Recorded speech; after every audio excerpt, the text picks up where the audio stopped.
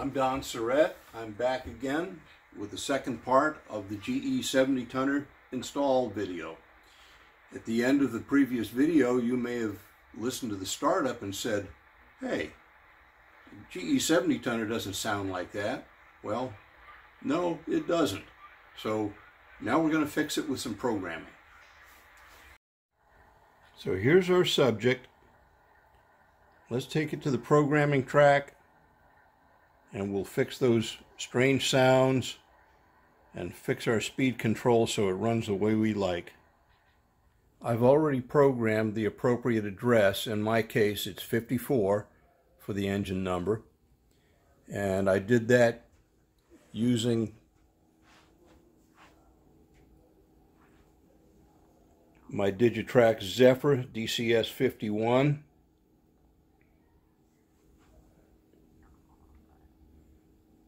Now, if you're using NCE or another make of DCC, then you'll follow the normal procedure for changing the address. Once you've done that, we're ready to go program the other parameters.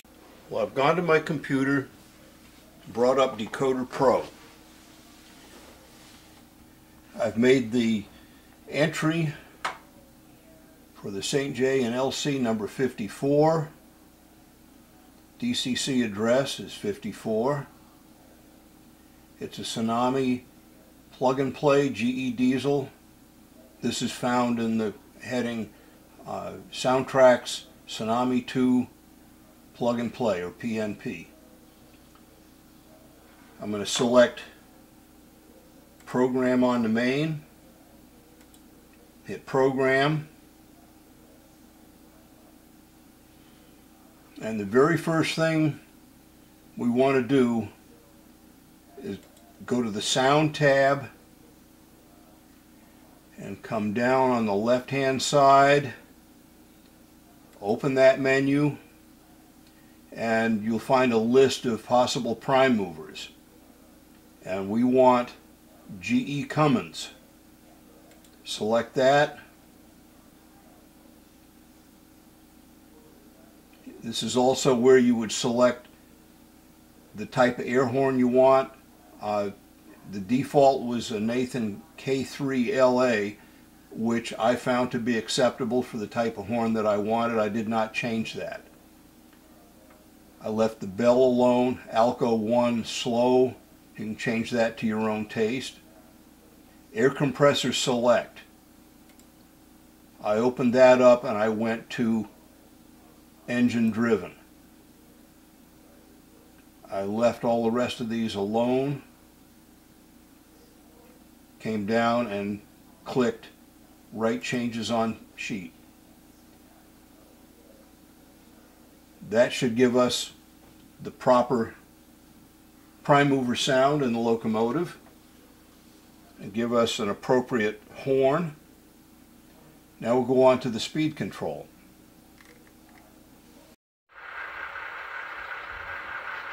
We now have a more appropriate prime mover sound for this little locomotive. We can move on to setting the speed settings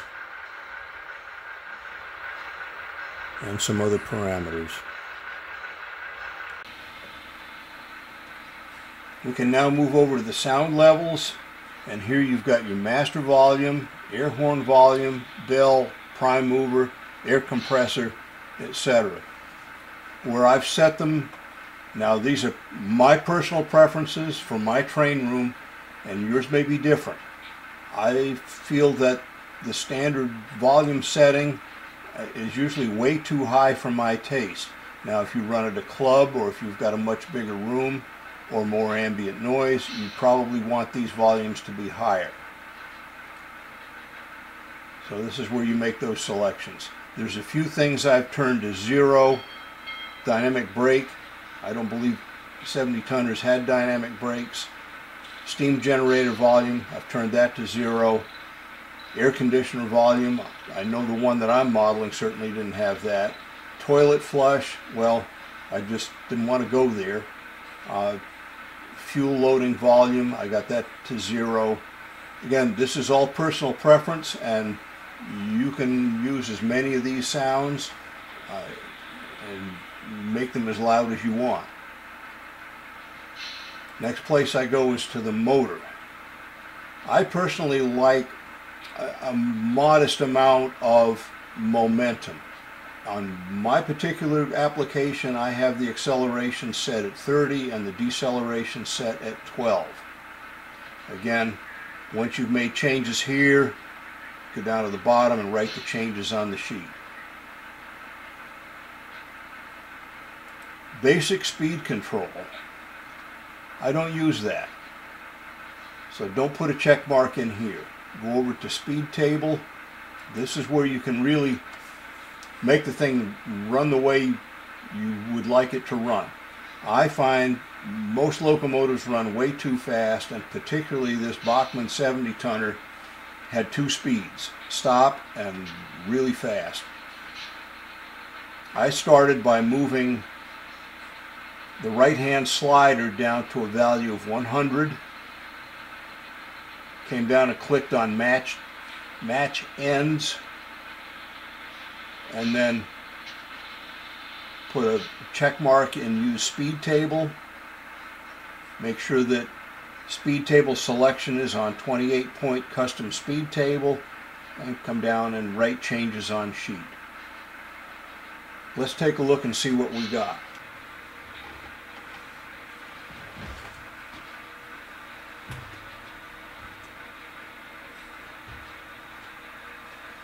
The crucial step in setting DDE are CV's 503, which you can find in the CV table in DecoderPro. Scroll down, it's under Index 2, 503. And the instruction says, with your locomotive on level track, enter a value of 255 into CV 503.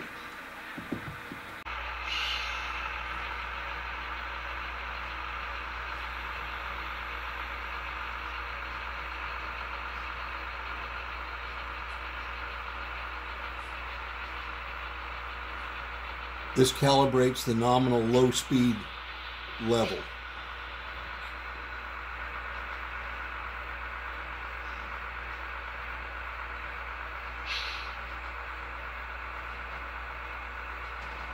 Then increase your speed to a moderate speed for your layout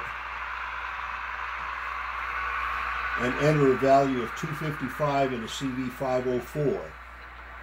This calibrates the nominal high-speed load level.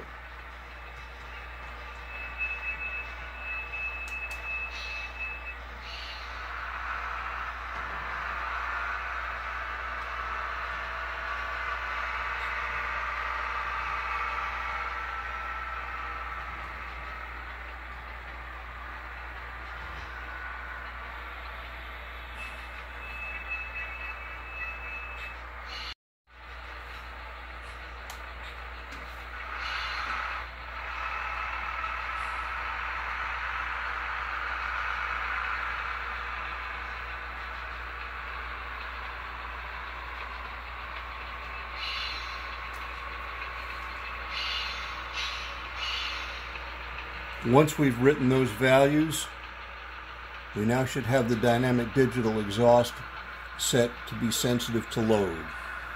We're running light. When the locomotive senses resistance, going up a hill or pulling more cars, you'll hear the prime mover rev up and get louder. Depending on the sensitivity you've set to the throttle, you'll also notice that when you increase the throttle,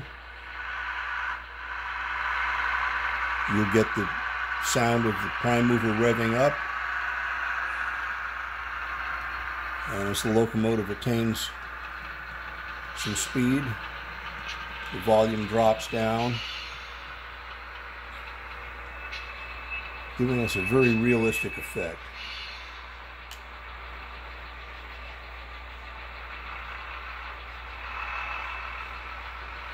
There's lots more things that you can program in DecoderPro. You could probably spend the whole day here programming things like lights, the various automatic sounds, the sound levels of the various appliances. And you probably have so much fun that you won't leave it alone. But I think at this point I'm going to leave mine alone. I'm happy with what I got here. And this has taken an inexpensive, almost train set quality locomotive and turned into a really delightful scale model.